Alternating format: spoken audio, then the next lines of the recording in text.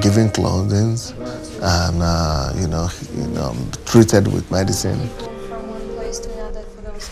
So we have lawyers here who will help them do their documents. We will bring them to restore them to the society. Then we find out if some of them need rehabilitation, they go to the rehabilitation center. Some of them need help, medical help, they go to the doctors. So just like that, they go to different places.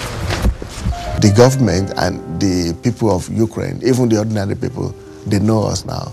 They know that every hopeless situation is being resolved in our church. So if people used to poison the minds of ordinary people, if the government used to poison them through newspapers, articles before, now most of the people in Kiev are positive about us because they know of the work we have done. Because some of them know, so they are people, their friends or relatives that have been to the church and God has helped them.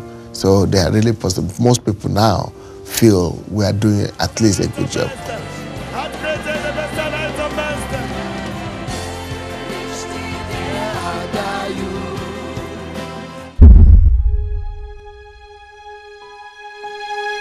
Sunday's church has grown to over 20,000 members.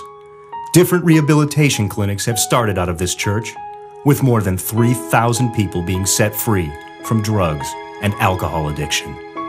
Several orphanages have been set up through the activities of Sunday and his staff. Thousands of Mafia members have received Christ, their lives to be totally changed. The members of Sunday's church, the Embassy of God, have had a profound influence on the entire cross-section of society. What started out as an impossibility is now actually happening.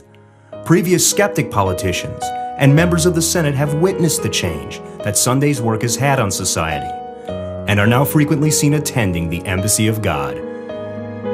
God started using them as our spokesman, Now we don't need to talk, now we don't need to act. They are acting for us. They are the ones saying, oh, we know this man, we've been there, we know what he's doing.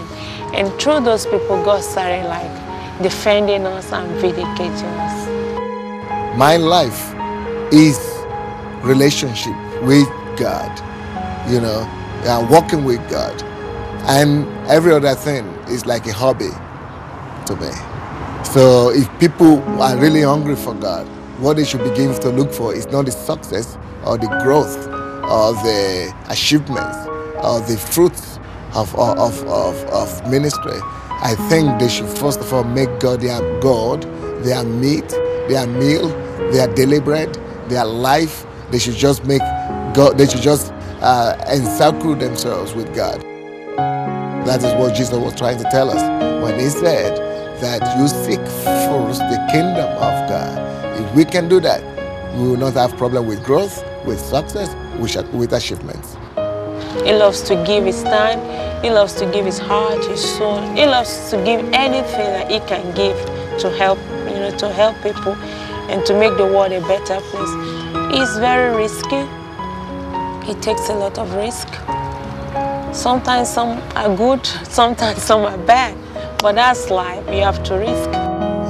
When I see people's life change, it's like I'm paid by salary. It's like I am comforted that it's worth doing. But I'm not relaxing just because some people's lives was changed. Each person I see that is changed and testifying is a push to me, to make me to know that there's many others out there that needs to be changed. So I'm not relaxing on that. I'm not stopping on that. I'm thinking of how many more are out there that need to be touched and affected.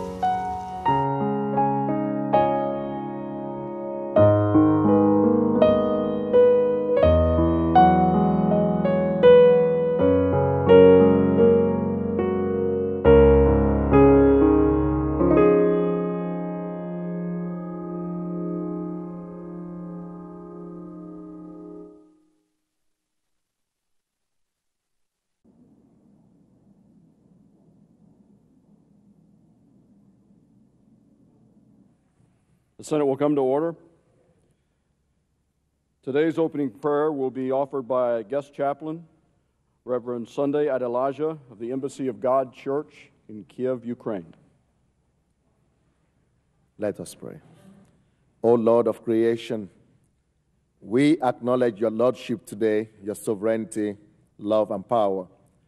We ask that you will bless the United States of America in these days of great uncertainties.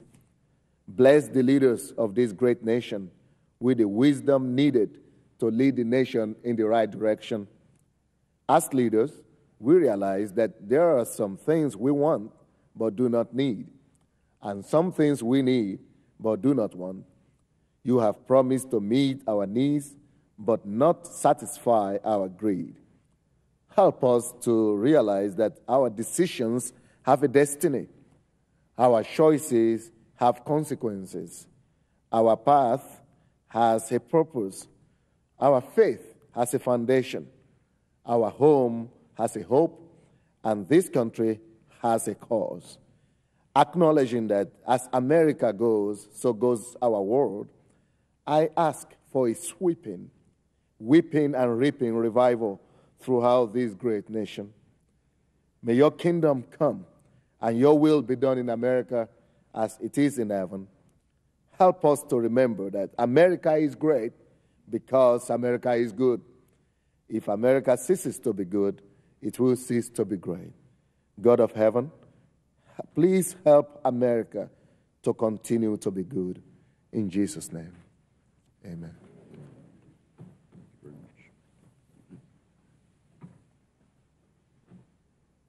Please join me in reciting the Pledge of Allegiance to the flag.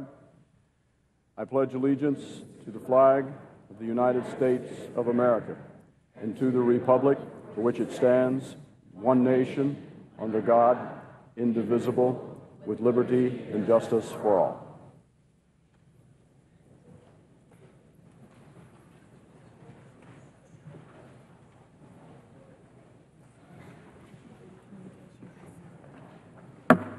The clerk will read a communication to the Senate.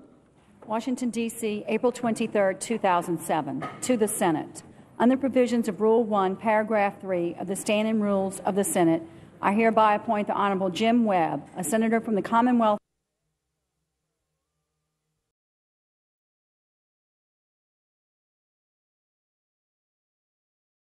I and my wife are standing here now in front of the building of the United Nations. This is where the whole world is gathering together and having their meetings and their summits. The heads of states of every nation will come here next month, and that's when God has given us the opportunity to come and talk in the United Nations and speak to the diplomats here and to the leaders that are coming from different nations. And we have the opportunity to speak twice today. We're going to speak to leaders in the afternoon and then in the evening to the diplomats. We thank God for this opportunity that He's given unto us. He has taken us beyond our imagination. He has taken us beyond the borders of the Ukraine.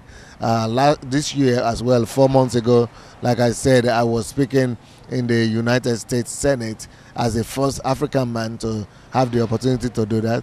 And we thank God that we are carrying the name and the authority of the Lord Jesus Christ to as many doors as God will open. UN, an international organization which unites today 192 countries of the world. Once a year, leaders of these countries come together for a General Assembly, which is the main discussion and representative body of the organization. An invitation was received from employees and representatives of the United Nations. Representatives of all missions and countries involved in the UN were invited. Leaders of various city organizations were invited to this meeting as well. This meeting took place in the main hall of UN, a conference room where every country is represented. 500 representative organizations were present as well as leaders from over 30 world countries. Sunday Adelaja was the first pastor ever to speak at the main hall of the UN. At this meeting, Pastor Sunday said that the church has an answer to global needs, that it cannot be excluded from solving global issues and problems. This meeting was a historical moment as well. God gave the word to Pastor Sunday for this meeting, Psalm 24:7. Lift up your hands, O you gates, be lifted up, you ancient doors, that the King of glory may come in. At the beginning of the meeting, Pastor Sunday, having apologized before the non-Christian representatives, asked everyone to make 2 prayers. Holding their country nameplates, representatives prayed to God to inherit these countries. The next prayer was for the gates to be lifted up, all obstacles be removed, so the King of Glory may come in. This was a prophetic moment at this meeting. Just as God helped enter the UN without hindrance, so He wants to enter every country. The next meeting was a closed-door meeting. It was an official reception with the Secretary General Kiyotaka Akasaka in his office. The meeting was about a contribution a church may bring into solving global issues. Also, discussion included acceptance of the Embassy of God Church to the UN. From that moment, an enrollment procedure has started. This way, it will be possible to have a representative mission at the UN, participate in all meetings, preparation of directives to various problems on the level of all other countries. In the evening, a third meeting took place with representatives of various countries and ambassadors. The key topic of the meeting was how Christians can use values of the kingdom to influence this world. Everybody presented was amazed to hear these words for the first time. They were also convinced country leaders have to hear this message. One country representative suggested to invite Pastor Sunday to speak at a General Assembly of the UN where country presidents meet. This suggestion was asked to be included in the agenda. The visit to the UN had a historical and a prophetic meaning.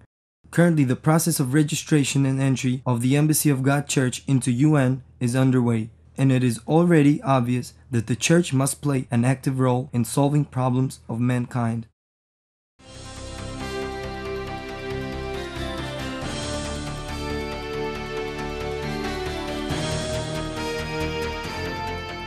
Ukraine, Kyiv, the Embassy of God. Not only in Ukraine is Pastor Sunday a household name, but he is also well known in many places of the world.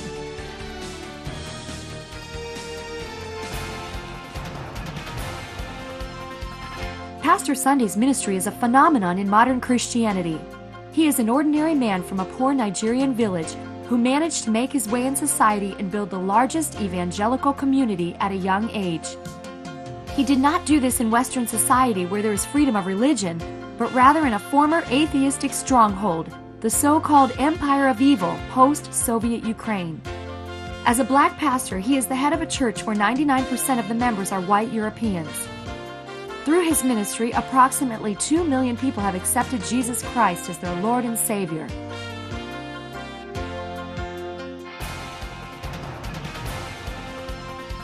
Over the years, Pastor Sunday has stepped out of the limitations of the walls of the church and has entered into the social and political spheres. The new Ukrainian government has recognized the role of the Embassy of God and its pastor in the life of the country. The president has expressed his thankfulness to Pastor Sunday for the active participation of the church during the Orange Revolution.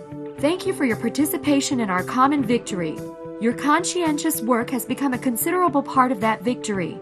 It was you who protected democracy in Ukraine, standing for its high ideals, not considering your own interests. I am convinced that as long as there are people in Ukraine who have the same civil position, dignity, and spirit as you have, everything will be all right in this country. With best wishes, President of Ukraine, Viktor Yushchenko.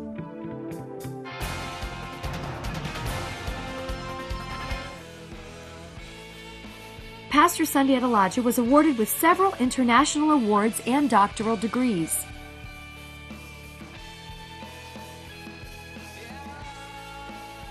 The Australian multimillionaire Peter J. Daniels awarded Pastor Sunday Adelaja with a gold medal for his personal contribution to human destinies and the reformation of society. The first time I've been to the Ukraine, and I'm quite impressed with what is taking place here. Of course, it's very unusual to have a man from Nigeria running a white church in the Ukraine, and that's captured the imagination of the whole world. In November 2004, Pastor Sunday was invited by the president of his homeland, the Nigerian Federal Republic.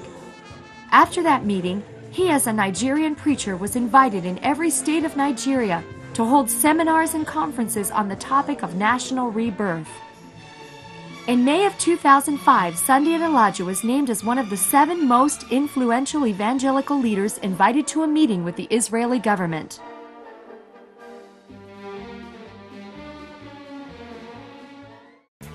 In September of 2006, Sunday Adelaja was invited as one of the most influential persons to represent Ukraine at the Clinton Global Initiative Conference, organized by the ex-president of the United States, Bill Clinton. The Clinton Global Initiative is the union of the most influential heads or ex-heads of states, businessmen, top scientists, and public figures possessing the most innovative ideas.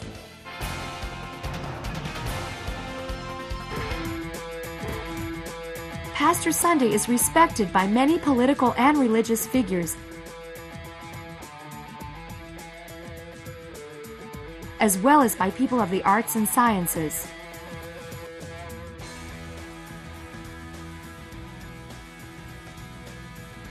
World-renowned preachers such as T.L. Osborne, Miles Monroe, Reinhard Bonnke,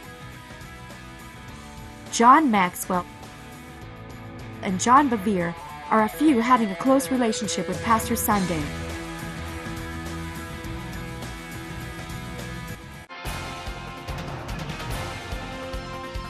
The ministry of Sunday Adelaja has drawn the attention of the world media. Well-known publications such as the Wall Street Journal, Forbes, the Washington Post, Christianity Today, Ministry Today, and Charisma carry articles about this African preacher who is working miracles in Europe. Lifeway magazine has recognized him as Man of the Year for 2003.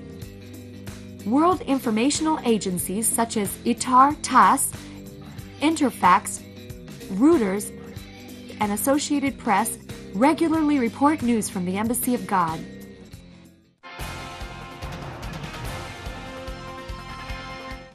Now then, it's got a congregation of thousands, a charismatic Nigerian leader, and it's planning to spend millions on a new headquarters. But the Embassy of God Church isn't in Africa, or indeed in the Bible Belt of the USA. It's in Ukraine. The activities of the Embassy of God and Pastor Sunday have also drawn attention of BBC reporters. Can you imagine a black man coming from Africa, in this society? Here, you are lucky that you are white, because if you are black, you would have felt the difference. Programs featuring Pastor Sunday are broadcast on ABC TV, CBN, and many other channels. For the 5th year in a row, the satellite Christian network TBN has been broadcasting programs from the Embassy of God. Pastor Sunday has made several appearances on the radio program Focus on the Family and Moody Radio. Through the ministry of Pastor Sunday Adelaja, millions of people around the world have started living according to the principles of Jesus Christ.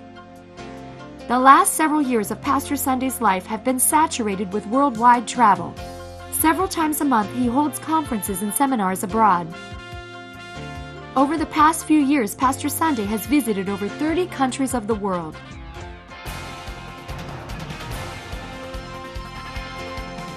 The ministry of Sunday Adelaja is another proof that the gospel of Jesus Christ through one man can enter millions of homes. And this is only the beginning. Countries and continents are waiting for Pastor Sunday, as well as people with destinies. The Apostle Sunday Adelaja is carrying out the perfect will of God on earth, working on issues of national transformation.